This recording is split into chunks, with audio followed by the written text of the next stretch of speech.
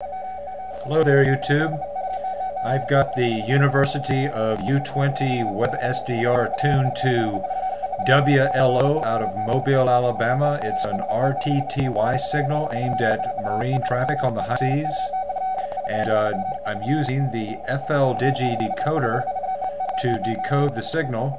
And what we're getting right now, what we're hearing, is an RTTY signal that's sending out a marine forecast.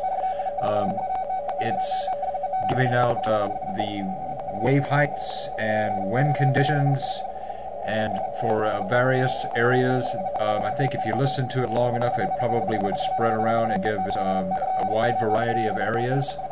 So anyway, right down here, if you can see down at the very bottom where the waterfall is, there's the double RTTY signal, and I've got the op mode on FLDIGI set to RTTY 45, which fits the signal perfectly.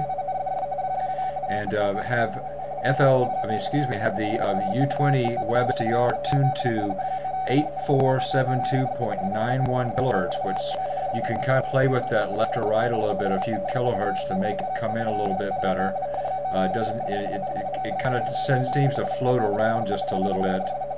Anyway, I think this is a really interesting signal. I read an article earlier today on Shortwave Listening blog that talked about how WLO also broadcasts notice to mariners concerning pirates activity in various places around the world, and which I thought was extremely interesting.